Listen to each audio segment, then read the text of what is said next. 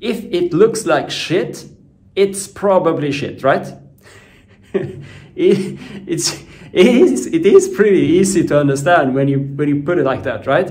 Because if your sales funnel looks shitty, really bad, if it's ugly, they think you are shit as well.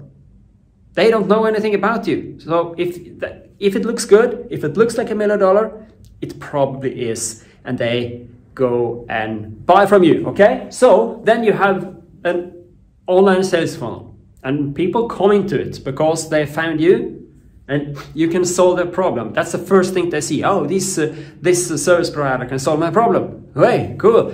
And then, okay, they can find other people and read what they have experienced when they bought your services.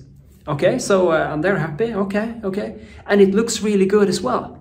Okay, this may be a good place to buy, right?